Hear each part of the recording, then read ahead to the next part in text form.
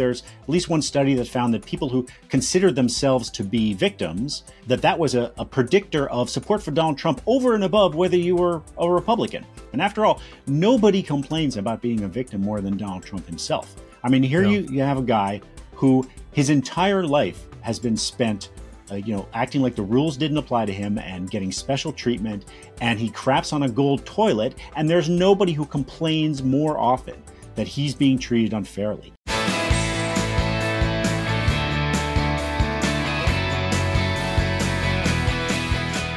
Hello and welcome to the Bulwark Podcast. I'm your host, Tim Miller. I am here today with a couple of gentlemen who have a new book, White Rural Rage, The Threat to American Democracy. It is Tom Schaller, professor of political science at the University of Maryland, a former columnist for the Baltimore Sun, and Paul Waldman, journalist and opinion writer. He's a former columnist at the Washington Post. The Washington Post misses you, Paul. You had some good stuff over there. How's everything going, gentlemen? Great. Great. Thank you. Thank you guys for joining the podcast. Well, first off, for folks who have not heard you on your podcast tour, maybe give us the premise of the book, what went into it, White Rural Rage, and a top line takeaway. Maybe, Tom, you can kick us off. Yeah. So Paul and I have known each other for 20 years, and we were trying to come up with a book idea. And as we were researching around and thinking about the Trump era and the MAGA movement, we started to look at some polls, and we kept finding this pattern.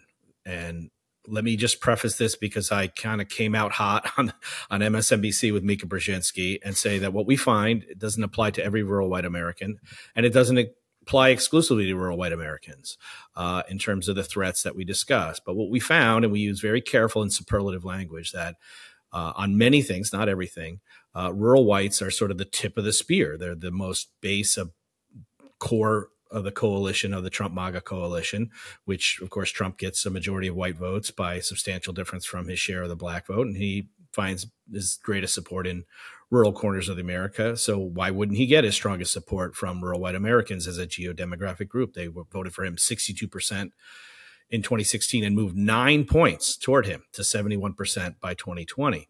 And what we found as we started to look at polls, and it wasn't every issue, it wasn't abortion, for example, but on issue after issue, in terms of racist attitudes, xenophobic attitudes, conspiracism, anti or undemocratic attitudes, white nationalism, white Christian nationalism, and justifying violence against the state, usually, that white rural Americans were the highest or lowest or, most likely or least likely to agree with various principles, like, immigrants improve the life of the country, least likely to agree, anti-gay sentiments, anti-immigrant sentiments, the belief that the president should act unilaterally without checks from Congress, and the bureaucracy in the courts inherently inimical to our constitutional society, their subscription to white nationalism and white Christian nationalist principles, which are a threat to our secular constitutional democracy. And so we said, geez, it's okay to criticize Trump and the MAGA movement broadly, but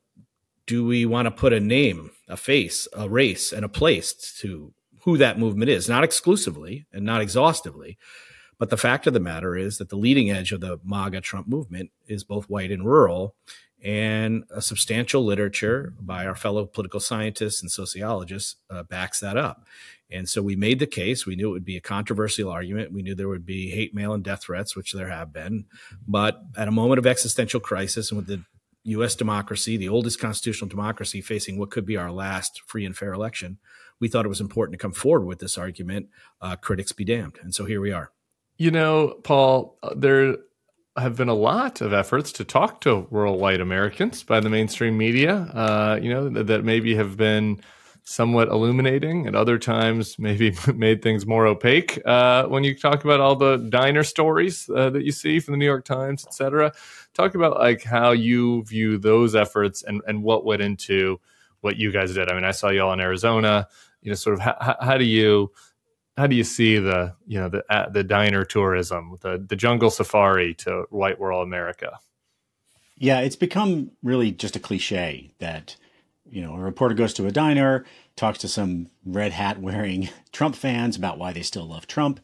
And the assumption is that their views and their complaints are kind of inherently legitimate and need to be listened to, and we all need to pay attention. Unfortunately, it never really gets below that surface, especially not to investigate the political context of those places where those people live. And, I think most people are familiar with the fact that rural America tends to be overrepresented. We all know about the Electoral College and how small states get more representation in the Senate, that Wyoming's 600,000 residents get the same amount of representation as California's 39 million. People are familiar with that. It's actually worse than that, actually. The House dramatically overrepresents rural districts. And within states, there's a lot of ways in which rural votes kind of get leveraged into greater power.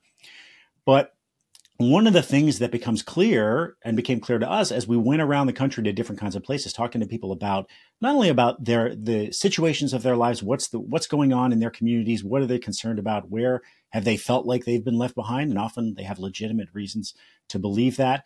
But what does politics look like in a lot of these places? And even though rural people tend to have this greater influence at the ballot box, oftentimes there's a real kind of hollowness to politics in rural places. Democrats always get told, you abandoned rural America and you need to go back there. And that's largely true. But the flip side of the story that people don't tell as much is that Republicans have abandoned rural America too. They're the ones getting elected at all levels. In a lot of rural places, especially white rural places, every single person who represents the people there, from U.S. Senator all the way down to dog catcher, is going to be a conservative Republican. But what you don't find is any kind of active political engagement. Those votes are just taken for granted. And so Democrats aren't going there because they think they're not going to win. And Republicans aren't going there because they think they don't have to do anything to win. And they're right.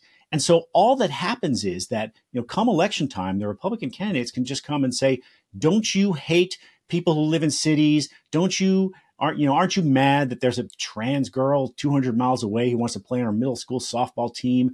Aren't you mad about the border that's 1,000 miles away? And everyone nods and says yes. And then they just keep voting Republican, and nothing in the deep and profound problems in their community ever gets addressed. And so there's this extraordinary lack of accountability for the politicians that rural Americans keep electing. And that's one of the things that we found as we went around, is this really kind of this sort of political vacuum that is of great benefit to Republicans because they don't have to do anything.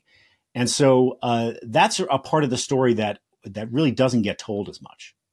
Yeah, I want to get into what the Democrats should do and what Republican politicians do. But I just, before we do, talk about the sentiments, like a clear-eyed view of what the sentiments are of white rural America broadly, and how you get into that in the book. Because I think that, caveat granted of you, Tom, at the start, my in-laws are white rural Americans, and they're very lovely people that vote for Democrats. And even if there are a handful of white rural Americans also that vote for Republicans that are lovely people and kind-hearted people. But so we acknowledge that we're painting this with a broad brush. Like, what were the trends and the sentiments that you saw when you were looking into this? Sorry, for full disclosure, I mean, my parents are white evangelicals and Trump supporters and conservatives, and so are a wide number of people I went to high school and college with that I stay in touch through Facebook and what have you. So, there are Trump people in my life and in Paul's life, just as there are in your life. And yeah, they're good people in some cases whom I love and have spent, years and decades knowing as friends or family members and so forth. So look, I mean, the prototypical or stereotypical depiction in the media of white rural Americans is that they love their country, they love their family, they leave their doors open, they help their neighbors. There's certainly a lot of truth to that. Even though the cooperative election study shows that urban Americans, 58% of them go to church seldom or never, sort of twice a year Catholics. And the same percentage is for rural Americans, 57%. It's basically identical within the margin of error. Really? So some of these things are a bit of a myth. Yeah. I mean, Sarah Malott of the Daily Yonder, a conservative online web publication, has a piece about that. This is not our data. This is other people reporting this. So, some of these are border on myths, but some of them are true. I don't think that rural people are less friendly. They might even be more friendly or more helpful to their neighbors because they do know each other. I've lived in DC for 23 years, and I previously lived in a building with 9 stories and 140 units, and I lived there for 8 years. And by the time I left, I probably only knew 6 people by first and last name, and there was a rotating set of professionals coming in and out of the building who worked in politics or the media or the arts community or in the restaurant industry. And they were maybe 10 kids in our entire building. So there is truth to the sort of anonymity of the city versus the more interconnected life of rural America. But I think, I make a joke of it. I'm a big 30 Rock fan. And a big point that we make in the book is that, Tina Fey, my television girlfriend, says that nobody's more real than anybody else. And we have to stop with this pathology of saying that there's something inherently more real and more virtuous about rural Americans and rural white Americans specifically. A 65-year-old grandfather who worked in agriculture his whole life, it was a white evangelical and veteran who lives in Northwest Iowa, is no more real than a single 22-year-old Afro-Latina who's working on her art history master's degree and waiting tables and Ubering on the nights and weekends to provide for herself in Brooklyn.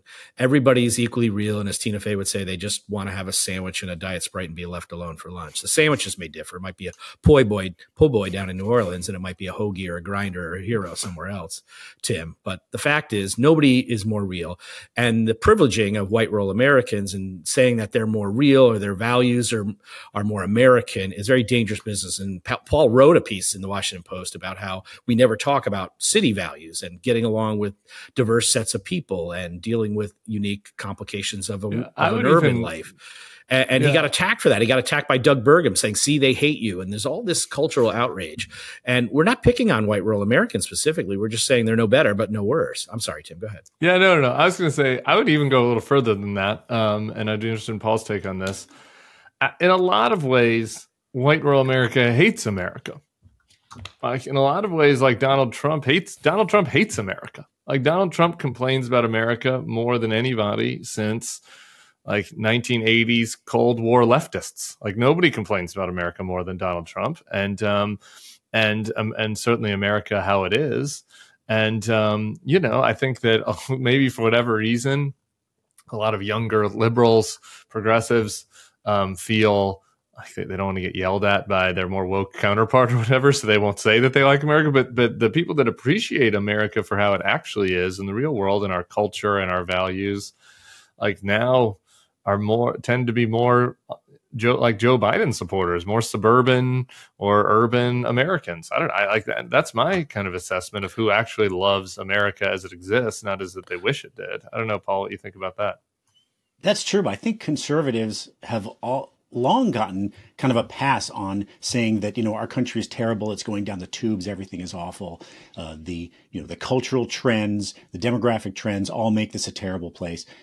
Liberals have always gotten excoriated for even a hint of saying that there's something problematic with America. But conservatives have kind of gotten a pass, and Trump himself is the apotheosis of that. He literally says, like, this is a terrible country, everything is bad, and somehow that doesn't seem to be something that a lot of people want to criticize. And what we say in the book, a lot of rural Americans are proud of their patriotism, and they say, we send more people to the military, which is true, and they say we fly American flags on our front porches, but in a lot of cases, the way we put it is that they love their country, but not our country. It's not the collective. And they have a very kind of visible sort of performative patriotism, which is fine. But when it comes to looking at the actual, what's actually the nature of the country, oftentimes they're deeply uncomfortable with it. And, I should say about the different kinds of people who live in these places, there are a lot of liberals who live in rural America too, and I think that shouldn't be ignored. There are also a lot of non-white people who live in rural America. Who we have a whole chapter about non-white people. They make up about 24% of rural Americans, according to the census. And if you think about 71% of white Americans in 2020, according to the Pew Research Center, voted for Donald Trump. That means that 29% voted for Joe Biden, and that's a lot of people. But one of the things we found as we went around to a lot of places is that especially the liberals and some conservatives too, but especially the liberals would tell us that politics in the Trump era has just gotten meaner in their communities, that they used to be able to get along with their neighbors. And, yes, they didn't agree about politics, but that was okay. And one of the things that we heard again and again, people saying that it just has taken on this really hard edge, and you have conflicts over things like what books are going to be in the library that have really set people against each other.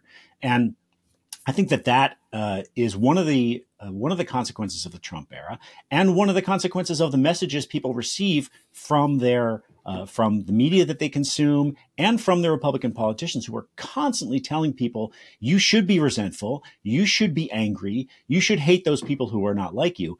And in a country that is increasingly diverse and gets more diverse every year, and it is not going to stop, for a lot of people, that gives them a deep discomfort with what America is becoming. What do you guys think undergirds it? I guess if we're just going to accept the statement, which I think is pretty unimpeachable at this point, that there is an increase in rage, that there is an increase in whatever the opposite of comity is, hostility, political hostility, resentment in these communities. What's your view on what is the sort of source of that? Because I kind of look at it and see some things that are legitimate grievances that the ways that those communities have been let down. Other things I look at and say, wow, that's not at all legitimate, and it's being exacerbated. How do you guys kind of assess the factors? Well, first of all, and we've pled guilty to this in public appearances already, the title is a bit provocative. We use the word rage, but we're really talking about the academic and scholarly construct resentment. But white rural resentment is a lot of syllables and doesn't really fit neatly vertically. And as you know, publishers want, one word, Blink, Malcolm Gladwell kind of titles. We couldn't get it down to one or even two words, but we got it down to 3 words and 4 syllables. And so we're really talking about resentment. And if you do a search on the galleys of the book, as we done, the word rage actually appears in the actual text a handful of times. But we're talking about rural resentment. And you're right, Tim. There are some legitimate reasons for that resentment, which we discuss at length in Chapter 2. Declining health metrics, economic collapse, the declining populations. 53% of American counties in the last decade, between 2010 and 2020, were smaller at the end of the decade, lost population. We believe that's the first time in American history that a majority of counties shrunk, and 67% of rural counties lost population. There's a massive brain drain as young people are being told. 60% of rural adults tell their own children to leave and not come back. So these patterns are disemboweling rural America, and some of it's, not their fault. It's late stage capitalism that replaces coal miners who used to be sent down holes with, pickaxes and shovels to dig coal out a pound at a time. Now we have mountaintop removal that blows the top off of a coal mine and removes it tons at a time with a shovel. You can't go to Congress. You could vote against globalization and tell China and other countries not to hire, children for pennies on the hour and no environmental protections to outcompete us, but they're not going to do that. And Trump, who said trade wars are easy to win, found out the hard way when he imposed tariffs on China that they would engage in retaliatory tariffs and had to pass a $23 billion bailout for farmers. And, the suicide rates in dairy farmers in northern Wisconsin and other parts skyrocketed during the Trump administration because his policies backfired. So there are some things that are beyond the control of rural Americans, white or otherwise, to try to stand their communities back up because of just the natural movement away from rural farming and extractive economies into the technological age of education and healthcare and information age economies. That being said, if it were just the disemboweling of rural communities that drove rage, then we would see, as Paul pointed out, that rage would be uniform across both rural whites and non-whites, but it is not. Why is it that rural non-whites, rural minorities, who, by the way, with the exception of gun deaths and opioid deaths, suffer economically worse than their white neighbors and experience worse health maladies than their neighbors, why is it they're not as rageful and resentful? Why is it they're not storming state capitals? Why is it they're not justifying and excusing the people who attacked the country and the Capitol on January 6th. This is a paradox that a lot of white rural scholars and many pundits do not want to engage in, because what they're going to find at the end of that inquiry is that this rage is bifurcated between white rural Americans who have been, as we call them, the essential minority since the rise of Jacksonian democracy, part of every governing coalition, whether it was the Lincoln Party era system from 1860 to 1896 to the McKinley system up until the New Deal in 1932, and certainly part of the rural Southern New Deal coalition, have now seen their power slip away. They don't like it. And so we subscribe to the Ezra Klein belief that what really undergirds this is demographic change. And that demographic change is, to be fair, numerically moving away from them, right? The country is becoming less white and it is becoming less rural, and they feel their power slipping away and their potency as the rural essential minority dissipating. That's true. And so I think it's a revanchist sort of rearguard action to defend territory and political power in a way that they see slipping away. Maybe these things are kind of related in a way, and obviously there's a strain of racism that is involved in a lot of this. But I don't know, Paul, I look at this and the word that comes to my mind is that what drives it is entitlement. That like they feel entitled to the country in a way that maybe some of these other groups don't. Because I look at it and it's like, why, for all of the legitimate concerns that folks have in rural America, like there isn't an equivalent, right? Like the urban blight, people that went through urban blight and, black folks that went through, having their rights stripped away. We're not, then going out and nominating and endorsing somebody that wants to, overthrow the government. Though there was some extreme strains, obviously, in the civil rights movement. Like you don't see an equivalent. And to me, it's like, well, they feel entitled to the country that is being taken from them. And so maybe there's a racial element to it, but there is also just this sense of an ability, like a feeling like they can do whatever they want. Yeah. And I think that Trump in particular tells them that they can do whatever they want. And that's what he offers in a lot of ways is kind of a personal expression of that the rules don't apply to me and they shouldn't apply to me. And that was one of the things I think that was thrilling about him to so many of his supporters. And this is true in, suburbs and cities too, but I think it's true especially in rural areas, is that he was telling them, be whoever you want, be your worst self. And you can just unleash that. But yes, the changing nature of the country with, it becoming less white all the time is something that feels very kind of disorienting to people. Places where the number of immigrants have increased is often where you find the biggest backlash, not where there's a lot of immigrants and not where there are few immigrants, but places where the numbers are increasing. And the white proportion of the population is, in a county, say, is going down. That's where you see the most intense backlash. And so there is this idea that something is being taken from us just by the fact of these changes. And then you also have a political context where people in small towns and rural areas are constantly told that they are the best of us. They are the truest Americans. They're the real Americans. Their places are the ones that are kind of the storehouses of virtue. And this is a political message that you hear all the time. And so I think that serves to convince people that, yes, there is something wrong when they feel disempowered or when they feel that they look around and see that there isn't a lot of economic opportunities, that those things are slipping away, and their country is becoming something that they don't recognize. That they hear people speaking Spanish all the time, and they watch TV, and there are again, this, you can't disentangle race from this for a lot of people, that there is one ad after another with interracial couples, and the way that the America that they understood especially from their childhood, if you're talking about older people, is no longer the America that they see around them. And then someone like Trump comes along and he says, we will make America great again. And the key word is again. We're going to bring it back to what it was. And of course, he can't do that. And he didn't do it. There are no fewer immigrants today than there were when he came into office after the 2016 election.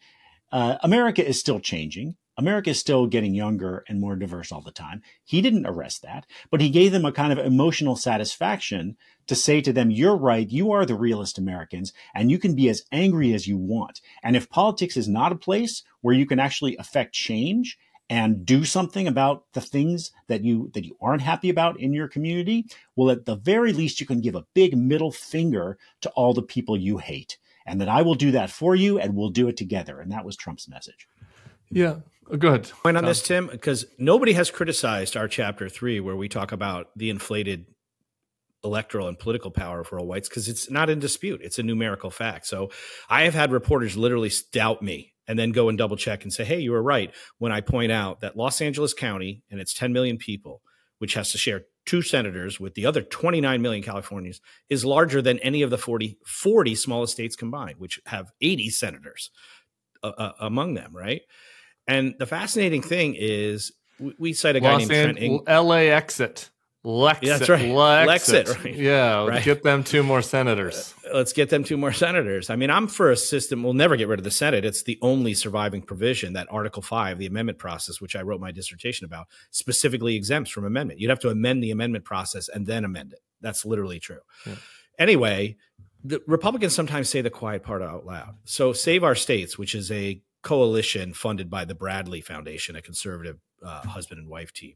Their executive director is a guy named Trent England. He published a piece in the USA Today saying, if we get rid of the Electoral College, the cities will treat rural Americans, this is his language, as serfs, Russian serfs, like peasants, because we make all the food and the energy. And where you're going to, I get emails all the time from people like, every time you eat or gas up your car, you can thank rural America, as if no technologies or inventions are ever created in the suburbs and in the cities, right? Like, where did you get your iPhone from? Where did you get your MRI done today? At the university in the major city? Like, you don't hear urban people saying, hey, congratulations on your CAT scan today. You should thank, urban America for that. And the doctors who were schooled there and lived there and work there, and so forth. You don't see this resentment, but because the food is made and the energy is dug up in rural America, there's this sense of entitlement. But sometimes they say the quiet part out loud, and this is what's really fascinating. Wisconsin has been so gerrymandered until recently that in the state elections, for example, Republicans got 46% of the statewide vote in state houses, but they controlled 64% of seats, not just a majority, but almost a supermajority. And here is the Republican Speaker of the House, Robin Vos, after Evers finally defeated Scott Walker after his 3 terms. And this Madison and Milwaukee phenomenon, the M&Ms, as Catherine Kramer, who wrote the definitive book in 2016, The Politics of Resentment about Wisconsin, she talks about white rural resentment toward Madison, Dane, the state university and the state capital, and Milwaukee, the blackest jurisdiction in the state. Quote, if you took Madison and Milwaukee out of the state election formula, we would have a clear majority. We would have all 5 constitutional officers, and we would probably have many more seats in the legislature. Also, they'd have both U.S. senators and 10 electoral votes for whoever the Republican nominee is. Imagine we said in our book, imagine Chuck Schumer said, imagine any liberal or Democrat said, well, if we just eliminated the votes of all counties in Wisconsin with fewer than 20,000 people, the Democrats would have all 5 constitutional officers. They would have the governor and every statewide officer, U.S. senator. They would have the 10 electoral votes for Al Gore or Hillary Clinton. Imagine the outrage of discounting people in small counties, but they say it openly. And so did the majority leader of the Senate. Citizens from every corner of Wisconsin deserve a strong legislative branch that stands on equal footing with an incoming administration that is based almost solely in Madison. That is hyperbolic language, and that is essentially erasing people. And you're allowed to do that if you're conservative and Republican, and especially if you're white and rural. But you're not allowed to do that if you're a minority or from the cities, because then you're disrespecting and you're discounting white rural Americans. We don't call for their votes to be erased, but we call for them to stop advocating the erasure of people who just happen to look, think, act, or pray differently from them and maybe live in cities. Yeah. Well, despite the fact that these white rural Americans have disproportionate political power, another, I think, thing that's contributing to their resentment and rage is that they're being convinced by the people that they trust, their political influencers and media influencers, that they've lost all the power and that the power is actually in the place of the deep state. And I want to play one clip from this week from my friend Pizzagate Jack Posobiec, who is at Mar-a-Lago, discussing Peter Navarro being jailed for not following on or not testifying after a subpoena. So let's listen to Pizzagate Jack. Peter Navarro was locked up because he refused to submit. He refused to surrender because he kept the faith, because he kept the courage of his convictions. And when the January 6th show trial of a committee, which broke every rule under the sun, which broke every law under the sun, which deleted evidence, which deleted communications, which didn't even offer witnesses the chance of a cross-examination, when they called him in, he said, no, I refuse. That is the energy we need as Catholics, as Christians, and Americans going forward. The courage to say no, to say I refuse. Okay. I will not take part in these demonic works. I will not take part in the works of Satan. The demonic works. I forgot we had that one at the end. Here's the thing that I always felt about the January 6th crowd. their actions were the natural reaction that you would expect from people who had been convinced by assholes like Pizzagate Jack that the country is being taken away from them, that they're subverting the rules, that they're subverting the law in order to silence them, that they're the real majority. Like, eventually, if you feel like some shadowy cabal has stolen your rights and your country from you, your natural reaction is going to be resist, fight, attack. And I mean, so isn't as much of this as some of it is happening within these communities, like they are being radicalized by these media figures and politicians. Don't you think, Paul? Yeah, if you actually believed the things that Donald Trump and figures like Jack Posobiec and conservative talk radio hosts Bannon, and Republican Tucker, politicians, if you actually believed what they were telling people, then violence and overthrowing the government would seem like the natural, like a perfectly logical response because of the horror of what's actually going on. And so these are messages that people get all the time, that there are dark forces out there that are trying to literally destroy you and everything that you value and turn America into a kind of hellish nightmare where you will be, possibly literally rounded up into concentration camps or something like that. And so churches will be closed. The same 57% of churchgoers will close your church. Yeah. And there are a lot of different communities that have a kind of a narrative of victimhood that's very important to them. And I think that's always been part of Christian theology, frankly, going back to a long, long way. The idea that we are a small group of people who know the truth and are hounded and oppressed because we believe the truth. And so there are a lot of different communities today that have victimhood as kind of part of their self-conception. And that is especially true for conservatives who think that, this culture is not only opposed to their values, but is trying to bring about their literal destruction. And it's particularly true in rural areas. And there's been a lot of political science research about the idea of victimhood and how that plays in. I know there's at least one study that found that people who considered themselves to be victims were that was a predictor of support for Donald Trump over and above whether you were a Republican. That people who thought they had been victimized unfairly were particularly drawn to him. And after all, nobody complains about being a victim more than Donald Trump himself. I mean, here you have a guy who his entire life has been spent, acting like the rules didn't apply to him and getting special treatment. And he craps on a gold toilet. And there's nobody who complains more often that he's being treated unfairly. And for people who think that they have been treated unfairly, sometimes with reason, that can be very attractive. And so he can be a vehicle for just complaining that the world is doing you wrong. And I think that does have particular force in rural places, especially places that have declined in a lot of ways. You look around and you see in your community, maybe even if you are doing okay, but you see a community that has lost people and that doesn't have a lot of opportunity, and you feel like the world is not being fair, especially when at the same time you're being told that you're the truest Americans. And so you can become very attracted to a politician who says, yes, you have been done wrong. There is a system that is rigged against you. And I'm going to unrig it. And this is, we could talk more about Trump, but this is one of the remarkable things especially about his appeal in rural America, that, he didn't do the kind of practical things that he said. He didn't turn it into a paradise. He said he was going to bring back all the coal jobs. Coal jobs were lower when he left office than when he came into office. He made all these practical promises, and it's kind of hard to know whether people believed them in the first place, and it was just what or they just thought it was kind of what they wanted to hear and they liked it. But one of the things we saw is that as the country was moving away between 2016 and 2020, away from Trump, rural America moved toward him. We looked at his 100 strongest counties in 2016. Almost all of them are rural, places where he got 80, 85, even 90% of the vote. And in 91 of those 100 counties, he did better in 2020 than he had in 2016, despite the fact that he did not turn rural America into a paradise. Apparently, people didn't care. It was enough to get the kind of emotional satisfaction of him validating their resentments, their anger, and saying that he was going to join them in kind of this campaign of hate against the people who they loathe, and that was more than enough for them. Yeah, Tom.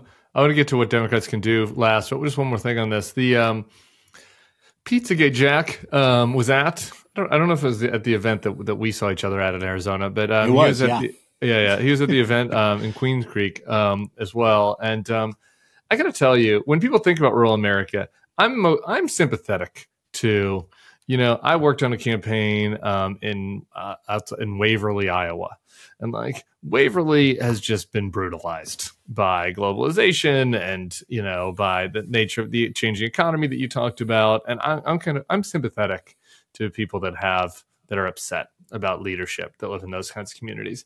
But rural America is also ex-urban Phoenix, and I got to tell you, the place that I went that was where I felt the most unsafe, and I've been to a lot of MAGA events, was at some events that were maybe an hour outside of Phoenix. There were a lot of people that were transplants. That was not a community, this was not a factory town where the factory had shut down. It was people that had made a cultural choice that they wanted to, escape their communities and move somewhere else with more like-minded people. Like, just talk about the different, like when you guys were looking at this, kind of how you assess that, and you're also in Arizona, and what your kind of experience is. Well, again, it's not limited to white rural Americans, and there are many MAGA supporters who are as equally devout and equally vitriolic, perhaps, that live in the suburbs and other places, whether they grew up there the whole time or, as you pointed out, they're transplants to the New South or what have you. We don't focus as much on them. The book is focused, sort of laser focused, on rural white Americans. But to your point about Posobiec and the anti-intellectualism, there's a fine young newly minted political scientist named Kristen Luntz Trujillo at the University of South Carolina. I read her dissertation, which she wrote about rural white Americans at the University of Minnesota, and she finds that there's higher anti-intellectualism among rural white Americans. And it's not a perfect direct through line to the kind of conspiracism and the disinformation that we see that is used by people like Posobiec, who want to convince us that Hillary Clinton and John Podesta are kidnapping, raping, and then drinking the blood after killing children in a basement of a pizza shop that doesn't. Also wearing the baby's skin on their face as a mask. That's right. For the adrenochrome. Right. You can't forget that. The mask. That's right. That's how you really, mask. If you want to live forever, you do have to wear the baby mask, of course. Yeah. Sorry, I forgot that. But you can't have a democratic discourse in a democracy, right? You can't have true discourse unless there's at least some shared information set and there's at least some logic and rationality. As I always joke to my students, in a democracy, the great blessing is everybody can vote. And the great curse is that everybody can vote. And I'm not saying my vote should count more because I'm a political scientist, but if we were building a bridge, we wouldn't have political scientists and history majors and violinists contributing. We would have engineers and painters and structure, right? And unfortunately, in a democracy, a person who is trafficking in conspiracies and believes things like Posobiec is peddling, their vote counts one and my vote counts one. And so does yours, and so does Bill Kristol's, right? People are paying attention to politics. And that's the unfortunate downside of democracy, is that people with little to no information can be very dangerous. And because, as Paul is more of our media expert, because of the disemboweling of local media and the replacement with national controversies, where we have, we interviewed a bunch of town supervisors in their Adirondacks, and they're like, we don't want to talk about critical race theory. We don't want to talk about Black Lives Matter. We want to talk about regulating the Airbnbs because people come from out of town and we want the money, but they trash the places and they're too loud and so forth. We want to keep the Lake Placid 24-hour emergency room that they want to close for 8 hours overnight open so that people who are in car accidents or have heart attacks don't have to go to Plattsburgh or across the Lake Champlain to Burlington, because all the hospitals are owned by the Vermont system in the Adirondacks, the Champlain Valley Regional Hospital. That's what we're worried about. We don't want to talk about library book bans. This is the nationalization of local politics. And so when you remove the local media and you nationalize the politics, and people are shouting at town meetings about critical race theory, we've lost something, and the conversations become more coarse and the discourse has become more devoid of real substance and facts. And that's how, with a heavy dollop of social media, that's how you lose your democracy, frankly. And it's not a explicitly rural white phenomena. It's a broader cultural and media phenomena. And I think it's very dangerous. And I think, even if rural whites, as we argue, are the tip of the spear of this movement, of the MAGA movement, they're not alone in that fact. And we have serious problems with public discourse and a functional democracy that depends on voters being at least minimally informed and engaged. Yeah. Okay. Here's my final topic, and boy, I'm worried the answer to this one is going to be the most depressing, which is there anything that can be done to reach these people? And, I think I've been very critical sometimes of the Democrats who just have written this group off instead of trying to care about how you can improve on the margins. There's some exceptions to that. I want to shout out Heidi Heitkamp has a group called One Country that's working on this. I hear often from like Rob Sand in Iowa and other Democrats. The chief of staff of the DNC right now used to be the rural political director. So it's not as if there aren't some people that are thinking about this. There are. But to me, it's always like the premise of that effort is always based on, okay, we're going to reach these people are culturally aggrieved. And so our response to that is we're going to reach some of them by meeting their economic needs, basically, is the shorthand, right? Or their other or practical needs. We're going to bring rural broadband. We're going to build more factories back home. And I just wonder, is that powerful enough? Can that compete? Can having faster Wi-Fi compete with believing that the country is being stolen from you by elites and Mexicans, et cetera? What do you guys think? No, maybe not. And as you know, Tim, because you're an experienced political professional, all politics is identity politics. Yeah. And the advice that Democrats always get is, you need to go back into rural America that you've left and be respectful and listen and show people that you understand their lives and show people that you are like them. And then they will be open to your arguments. And there are a lot of Democrats who have followed that advice and still lost because it's necessary, but not sufficient. And I think that this is, we don't have a silver bullet for Democrats. But one of the things that we do say that they have to do is to start also talking more in, frankly, negative terms about Republicans, to sort of open up the space for people to think not just about those cultural issues, but also about the conditions of their lives, because politicians should be able to connect with you on kind of an identity basis, but they also should be able to address the problems that you're facing. And this is the big problem, is that Republicans have been excused from addressing any of the problems in rural America. And that is something that I think Democrats could do something about. It's great when the Biden administration spends tens of billions of dollars to extend broadband to rural places. And that's something that some people dismiss, but it's actually really important. It's important for education. It's important for economic development. It's important just for the quality of people's lives. So that's great. He doesn't get enough credit for it. But I think that Democrats also have to go into these places and encourage people to start holding the Republicans who represent them accountable. To say, okay, you're mad that there isn't enough economic opportunity for your kids here. You're mad that the hospital closed down. There have been almost 200 rural hospitals that have closed in the last 20 years. You're mad about those things. You should be mad. But you know who you should be talking to? You should be talking to the Republicans you keep electing and demanding that they come and do something for you.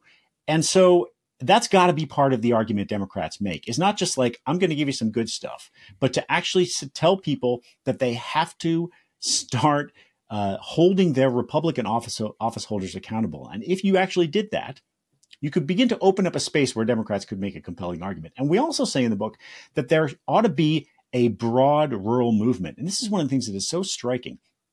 Every part of both parties' coalition, like if you look at the Republican coalition, you can kind of rattle off who's on that list. It's the gun rights people and evangelicals and business interests. When a Republican takes office, gets the White House, all those people are at the table and they've got a list of demands and they say, these are the things that we want. And if you don't at least make some progress on all this stuff, then maybe we won't help you 4 years from now. And the Democrats have their coalition with all their pieces, unions and African-Americans, environmentalists, et cetera. And they say the same thing. But there is no rural movement with a list of demands. And if you could form one, and again, there are progressives who are trying to do this. It's very difficult work. But if you could form one that actually said, like, these are the things that rural America needs, and we're going to demand that you begin to make progress on them, then you would begin to open up that space. And both Democrats and Republicans would have to satisfy those demands, or at least explain to people why they weren't. But right now, whenever, even though white rural people are one of the absolute foundations of Republican power, when those people win office, rural people aren't at the table. They're not even there.